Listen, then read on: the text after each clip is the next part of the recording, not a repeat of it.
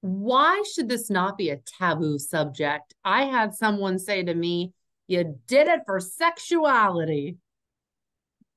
Well, I think everyone is free to make their own choice and their own decision.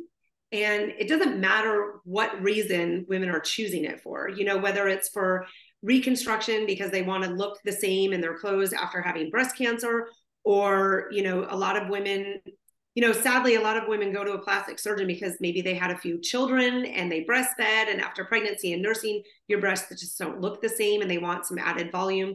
A lot of times, those women could have just gotten a lift and been very happy with their aesthetic results. But most times they're talked into breast implants because it's a much easier surgery for the surgeons to perform.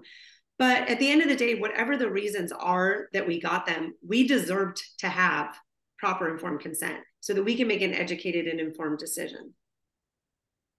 So for you, when you had a double mastectomy, how did it go? What was the conversation like with the surgeon after about reconstruction? I was just asked what type of reconstruction I wanted. I wasn't really given an option to not have reconstruction. The plastic surgeon that worked at my cancer center, she mostly did reconstruction with breast implants, and I wasn't interested in there's other surgeries that use your natural tissue, but they cut up different parts of your body. And I just didn't want to go through such a large surgery in a long recovery like that. But it's very unfortunate in the breast cancer space. I hear a lot of breast cancer patients complain that they never really wanted reconstruction, but they're kind of talked into it as this is what you do after breast cancer. And you want to feel normal again.